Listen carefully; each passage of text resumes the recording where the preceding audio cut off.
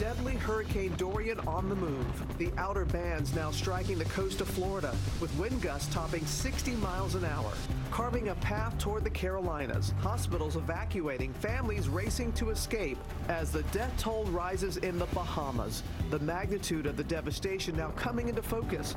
Neighborhoods totally destroyed. Thousands now left homeless. And the new footage from our team right at the center of the storm. Take your time. As the island nation faces a humanitarian crisis, our team on the ground with a search for survivors. Tragedy at sea. New Coast Guard footage shows smoke pouring from that boat with 34 people trapped on board. And now a first look inside, the escape hatch, the tight sleeping quarters, as the brother of one of the victims speaks out only on GMA. Walmart's big move on guns. The crackdown, the weapons and ammunition they now say they won't sell after recent horrific shootings. New twist in the college admissions scandal. A parent's legal filing reveals new emails from USC officials. What it could mean for Lori Loughlin and the parents now facing charges. And stunning upset overnight. Tennis great Roger Federer knocked out of the U.S. Open by an unseeded player as Serena Williams sails on to the semis in just 44 minutes. Live in Times Square, this is Good Morning America. And Good Morning America, we want to get right to Hurricane Dorian this Wednesday morning. It's making its way up the East Coast. That's a live look at Melbourne, Florida right now, where winds gusted near 60 miles an hour overnight. And let's take a look at the satellite right now. Dorian moving north. The National Hurricane Center warning about a life-threatening storm surge. And this morning, there is utter devastation in the Bahamas, where Hurricane Dorian made landfall 3 times as a Category 5 storm. 3 times. So here's what we know right now. Florida, Georgia, the Carolinas, and Virginia all are under states of emergency. The storm is now a Category 2 hurricane with winds hitting 105 miles per hour. We have team coverage of this expanding and still powerful storm. Ginger starts us off with the very latest from Jupiter, Florida. Good morning, Ginger. Good morning, Robin. Just to our north, Smyrna Beach clocked a 69-mile-per-hour gust overnight, and we have gusts happening right now with that storm that is parked off the coast of Florida. These tropical storm force winds reach 175 miles outside of the center, so even Orlando got into some of those outer bands. But look what we're most concerned about. It's Charleston, it's Wilmington, it's the Outer Banks, Thursday into Friday. That's the timing for you. It will get way too close for comfort. Let me time it all out. I'm going to start with the possibilities of gusts in Savannah at 92 by tomorrow morning. Charleston will be up to 42. Look how close the eye rides along the Carolina coast. This is through Thursday, 11 p.m. Wilmington starts to see some of those gusts to 50, and then it rides right along and could even make a landfall in the Outer Banks as we head into Friday morning. So we're watching this as it hugs along the coast. Of course, there are storm surge warnings. They have upped the numbers for Myrtle Beach 5 to 8 feet right along that South Carolina coast. 4 to 7 feet for Charleston.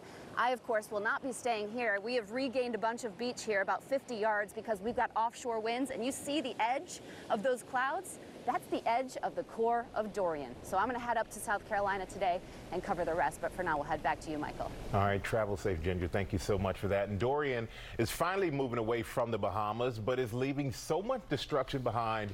And this morning, the death toll is climbing as crews search for survivors. Marcus Moore was right in the center of the storm as it hit Marsh Harbor. He's now made his way to Nassau. Good morning, Marcus. Michael, good morning. There are areas that first responders still have not been able to reach in their search for survivors. And this morning, we are getting our most revealing look yet at the destruction they're up against. After riding out the 180-mile-per-hour winds and massive rains in a hotel room and then a utility closet. This is absolutely a mind-blowing event that is unfolding right now. Then climbing into a chopper, we get our first glimpse of the decimated Bahama Islands from the air. Miles of widespread destruction, homes and businesses destroyed. The full force of Mother Nature's fury as far as the eye can see. Authorities calling the destruction unprecedented. Parts of Abaco are decimated. Thousands now homeless, people picking through the rubble to salvage what they can while others recall harrowing tales of survival. Howard Armstrong survived a 21-foot storm surge over his home, but his wife did not. My poor little wife got hypothermia. I kept with her and she just drowned on me. We watched as one man swept from his home, grabbed our crew van for safety just before he could be swept out to sea. Swim! And remember these people we witnessed surrounded by a fast-moving storm surge? Our producer urging them to swim for their lives. Swim! Swim! Then helping them out of the water. Take your time. ABC affiliate WPLG caught up with them. How are you guys feeling right now? Terrified. Terrified? But we're happy to be safe. As we made our way to this clinic yesterday, the situation dire. The clinic has become a makeshift shelter, overrun by storm survivors. This is the clinic where a lot of the injured have been treated, but also there's a lot of family members and just people here just occupying the hallways. Every hallway is full. The before and afters, astonishing. This is what the Freeport Airport normally looks like. Dorian transformed it into an ocean. This once luxurious resort, now unrecognizable. And with communication still very difficult, we're hearing from more and more people who are urgently seeking news about loved ones. This couple from Canada who were vacationing in Treasure Cay on Abaco Island, still missing. Their daughter Sarah last spoke to her parents on Sunday, just after Dorian made the first of 2 landfalls. I try not to think about them in terms of what they might be feeling, just because I hope that they're not scared. But this is a developing situation, certainly a dire one, but much needed food and water is slowly making its way onto the island. But as we saw firsthand, Michael, the people there have a very long road to recovery ahead. Yeah, we can see that, Mark. There's so much devastation there. And looking at those images, everything just seems to be destroyed. How difficult was it for you to get from Marsh Harbor to Nassau with all of this?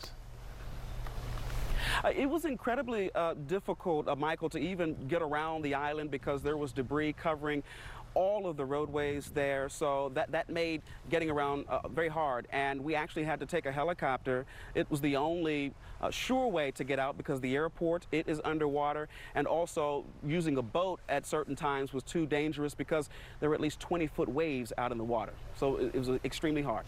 All right, Marcus, continue to be safe. Thank you so much. George? Okay, the outer bands of Dorian now hitting the southeast, and as Ginger pointed out, the biggest concern now, storm surges. Rob Marciano tracking that from Melbourne, Florida. Good morning, Rob. Good morning, Georgia. We're getting hit it with the backside of this thing in the way of wind, waves, and rain, of course. We're on the bay side. You can see the waves and the storm surge affecting this. So much of this storm has been compared to Hurricane Matthew. Well, this is a road that was badly damaged during that storm, and they're still working on it. K-rails up there, reinforcements up. It is still open, but so much of this state is surrounded by water, and that made for a long night when you had a hurricane of this magnitude raking the coast. Hurricane Dorian packing a punch as it churns up the eastern seaboard.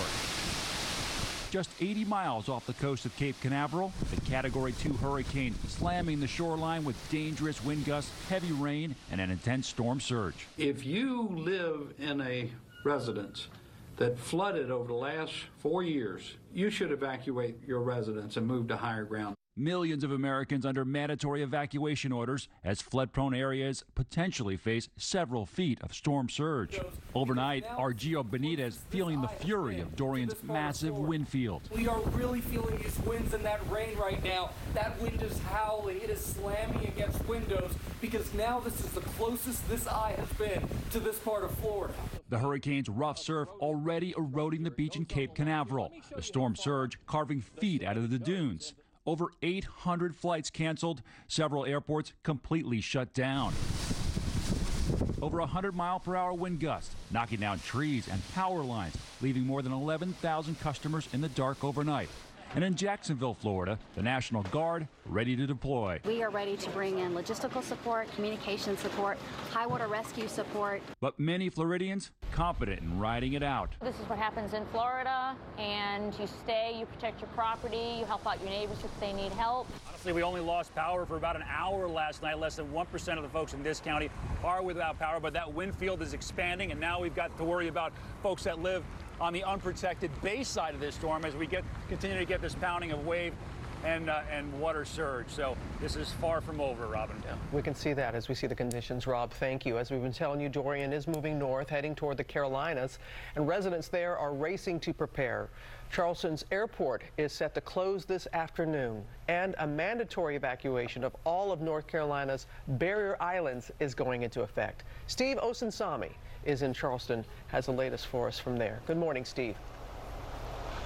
Good morning to you, Robin. Authorities are warning residents here who are staying, and there are many of them, to keep off the roads really starting this afternoon. Their concern is something that happened last year. They had to rescue 40 people from flooded vehicles, and they're not trying to do that again. But to give you a sense of what Charleston is facing, I want you to take a look exactly where I'm standing right now. And now take a look at these pictures. This was Irma 2 years ago. It was a tropical storm, and the storm surge was pouring over the seawall. Charleston can flood in irregular rain, so they are certainly expecting flooding with a hurricane nearby. In the past 4 years, many families here have been flooded 4 times. Here in Charleston, there are hospital CEOs who are now moving patients, very concerned about their patients, trying to get them to higher ground, moving them as far as Columbia and Greenville. One hospital CEO told us that he's trying to get all of his patients moved by this morning before the first tropical storm force winds arrive. Robin? All right, Steve. Everybody take care there. Yeah, Robin, we're going to turn now to Walmart's big move against guns. America's largest employer has announced they will stop selling ammunition used in assault-type rifles after the August mass shootings, including one in an El Paso Walmart that left 22 people dead. Rebecca Jarvis here with the story. Good morning, Rebecca. Good morning, George. Yeah, and this is a very significant move by Walmart, not just the largest private employer in the country, but also the largest retailer with 4,000 storefronts. Now CEO Doug McMillon taking a stand on gun violence in America. This morning, the head of the nation's largest retailer addressing gun violence head on. Walmart CEO Doug McMillon writing in a letter to employees, "It's clear to us that the status quo is unacceptable," promising the company will discontinue sales of short barrel rifle ammunition, discontinue sales of handgun ammunition, and discontinue handgun sales in Alaska, the last state where Walmart currently sells them. The move comes amid a surge in mass shootings in America, including this weekend when 7 people were killed by a shooter in Texas. This summer, Walmart itself has been at the center of several gun-related incidents. 1 month ago, 22 people killed by a gunman in a hate-filled attack at an El Paso Walmart. A few days prior, 2 Walmart workers were killed in this store in Mississippi, with a fellow employee charged in the shooting. And in August, an armed 20-year-old was charged for making terrorist threats after he entered the store carrying a rifle and 100 rounds of ammunition. Many anti-gun activists applauding the move, but the NRA called it shameful to see Walmart succumb to the pressure of anti-gun elites. The Walmart CEO himself, a gun owner, encouraging the president and Congress to take action. Legislation to close loopholes on all gun sales was passed by the House in February, but has been stalled in the Senate. Majority Leader Mitch McConnell saying Tuesday he's waiting on the president.